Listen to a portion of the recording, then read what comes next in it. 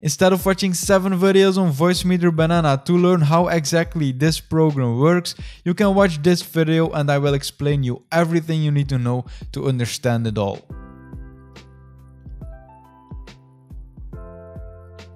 What's up everyone, Jelle here with the Video Nerd. VoiceMeeter Banana can look pretty complicated at first sight, and breaking those things down and explaining them in an easy to understand way is what we do on this channel. So if you're into streaming and content creation and you're taking it seriously, then make sure to click the subscribe button because this channel is just perfect for you. First of all, you will need to download VoiceMeeter Banana. I will put a download link in the description, so go ahead, click on it, download the program, make sure to restart your computer, and then you're ready to follow the tutorial. The first step of setting up a mixer like VoiceMeeter Banana is making sure that your audio passes through the mixer. Now to do that on Windows, right click on the sound icon at the bottom and go to the sound settings. Then on the top, instead of making your audio go to your headset or to your speakers, click on the drop down and then select Audio VoiceMeeter VAIO. Make sure you do not select the aux VAIO but just this one. Okay, then we can close this again, and now instead of sending my audio to my headphones, my PC will send my audio to VoiceMeeter Banana. So right here we are in VoiceMeeter Banana, and I will explain all the columns at first so you understand what everything means. The first 3 columns are the simple hardware inputs.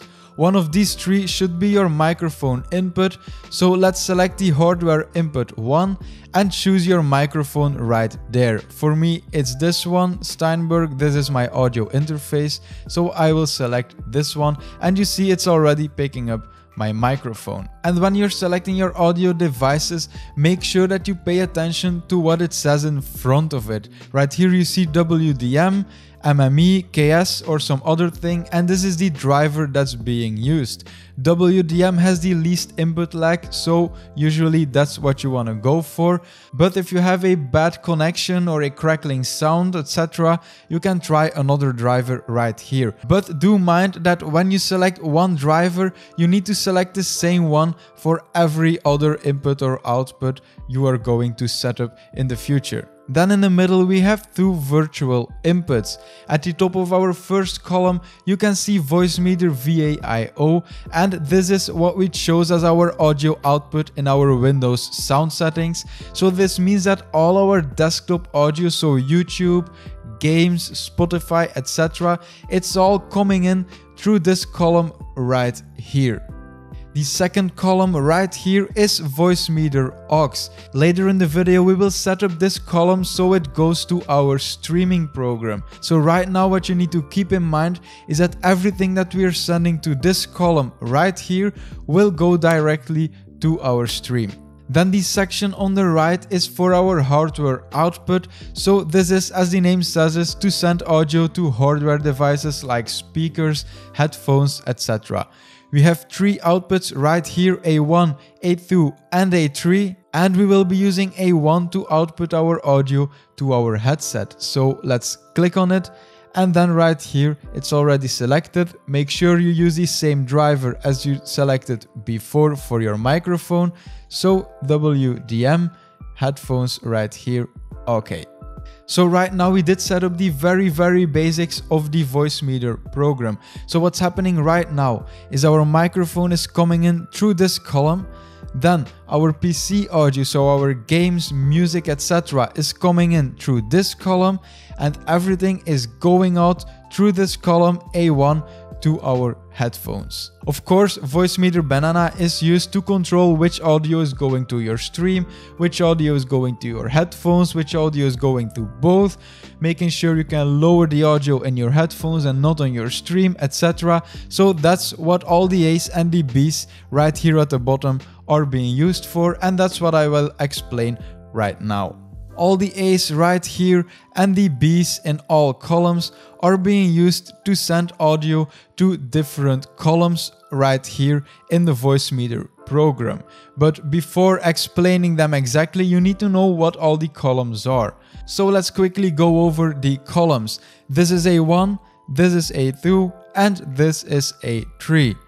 Then this column is B1 and this column is B2. Now, what are they used for? Well, right here, our hardware input 1 is where our microphone is coming in. Now, right here you see that A1 is selected. So what does this mean? Well, our microphone is coming in right here, and because A1 is enabled, it's being sent to the column A1. And since A1 is our hardware out for our headphones right here, that means that our microphone is going directly through our headphones. Then right here, this column, VoiceMeeter VAIO, this was where our PC audio was coming in. So if I want to hear my PC audio through my headphones, so my games, YouTube, etc., and that's something we want to hear in our headphones, then we need to select A1 right here. So then our PC audio is coming in through this column, and because A1 is enabled, it goes to column A1 through our headphones. Now, of course, our stream also wants to hear our gaming sound and our music. So to do that, right here, when the PC audio is coming in, we will enable B2, because B2 is this column right here. And as I said previously in this video, the VoiceMeeter aux column is what we will be sending through our stream. So then, of course, what else does our stream want to hear? Our microphone. So in our microphone column, we can also enable B2, which will send our microphone to the B2 column, which is this one, and then it goes to our stream. We can then disable A1, so we do not hear our microphone through our headset. So right now, to break things down, what's happening exactly? Well, our PC audio is going to our headphones and through our stream, and our microphone is only going to our stream.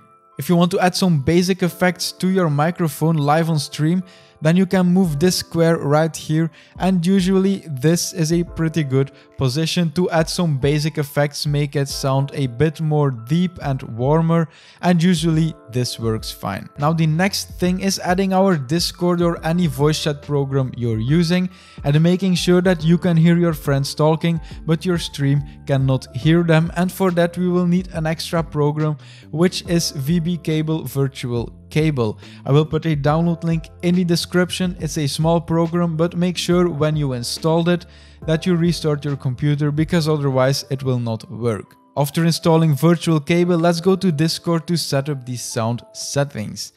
And I see that while recording this video, we have someone who just joined the Discord channel. So let's welcome her to the channel.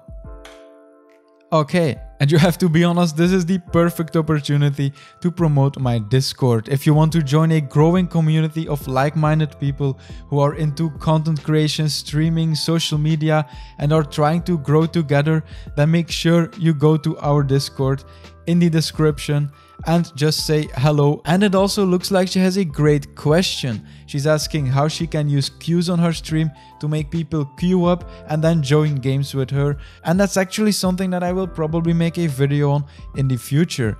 I will answer her question after the tutorial, but for now, let's click on the gear icon, then click on the voice and video settings, and then as your input device, select your microphone, which is my audio interface for me. And then as your input device, you want to select cable input VB audio virtual cable. Okay, like this. So what we are doing with this is sending our audio from our Discord, so our friends who are talking, we are sending it to the input of a virtual cable. And when we go back to VoiceMeeter Banana, right here as our hardware input through, we can select cable output audio virtual cable. So now we are sending our Discord audio to the input of the cable, and then the output of the cable is connected to VoiceMeeter Banana and it's coming in right here. So this column will be importing our Discord sound. Of course, right now the A's and the B's are all deselected, so the sound that's coming in right here is going nowhere. So we want to hear our friends in our headset, and since our headset was the A1 column, since this A1 column is going out to our headset, we want to be sending the Discord column through A1. So now our Discord audio is coming in right here, and because A1 is selected, it's going to this column, the A1 column, and it's going to our headset right here. Again, make sure when you're selecting this that you use the same driver prefix as you used for your microphone right here and for your headset right here, which is WDM in my case. So now we as a streamer can hear in our headset our PC audio and our Discord friends, and then our stream can hear our PC audio and our microphone, and that's the way it should be. Now, because we have all these sliders in VoiceMeeter Banana and everything is going to different columns, we can do some interesting things. So let's say that you need to hear something in your headset, but your stream can absolutely not hear it. Then you can mute your desktop audio for your stream. So right here, our desktop audio was coming in. So you just disable the B2 column and then the audio is only going to your headset and not to your stream. Also the other way around, if you want to make things a bit more quiet for your stream but you want to keep hearing them, right here this column is going to your stream, so you can just reduce it a bit, so then your streaming audio will be more quiet but your audio is still the same. Let's reset this by double clicking on the slider. Now another thing you can do is changing the volume of your microphone for your Discord and for your stream separately. Because when we go to Discord and we go to our settings again, right here we can see that as our input device, we directly chose our microphone. So for Discord, the microphone is not going through VoiceMeeter. So if you reduce the input volume right here, then your microphone will be more quiet for your Discord friends. But as we can see on your stream, it will still be the same volume. Same right here in VoiceMeeter. If you mute your microphone for your stream by clicking on B2 and disabling it, so it doesn't go to this column, so it doesn't go to your stream, then your Discord friends will still be able to hear you because it directly imports your microphone. Now the last step is making sure that the VoiceMeeter aux column actually reaches your stream. And to do that we will be going to Streamlabs OBS, click on the settings icon right here and then click on the audio tab right here. And there you want to disable everything except for mic auxiliary device 1 or your microphone input in whatever streaming program you are using. Then just click the drop down and select VoiceMeeter aux output. So what's happening right now is the same thing we were doing for our Discord. When we go back to VoiceMeeter, you can see that right here we were sending our streaming audio to VoiceMeeter aux to the input of the aux cable. Then our audio goes through the aux cable to Streamlabs OBS and it comes in right here as your microphone. So the output of the aux cable is connected to Streamlabs OBS, so all your streaming audio comes in through your microphone input. Then you might have to disable the desktop audio because all your audio is coming in through the VoiceMeeter aux output right here. Now right here you can see that it's working because when I'm talking it is moving and it's actually going into the red a bit. So then you can go to VoiceMeeter and you can just reduce the volume a bit, like -3. Let's test this, okay? And then you can see when I talk it's only going into the yellow. So that way you can tweak everything in VoiceMeeter. This is controlling what you are hearing. This is controlling what your stream is hearing. And then this is your microphone separately. And this is your Discord sound for in your headset separately. Now when I would play some Spotify on my PC as my music or gaming sound, you see when I press play on Spotify right here, when I shut up, it's still moving because Spotify is playing and it's also picking that up for on my stream. So as you see, everything is working and you can experiment with these things. Of course, everyone has different needs. Maybe you don't need Discord, you need something else. You name it. There are a lot of possibilities with this, and since you understand most things right now, it will be pretty easy for you to test around with everything. Now, if you want to learn more about setting up your stream and creating online content, etc., make sure you subscribe to this channel because we are teaching all those things and some more. Please drop a like if this video helped you, say something in the comments, and I will see you in my next video. Have a good day.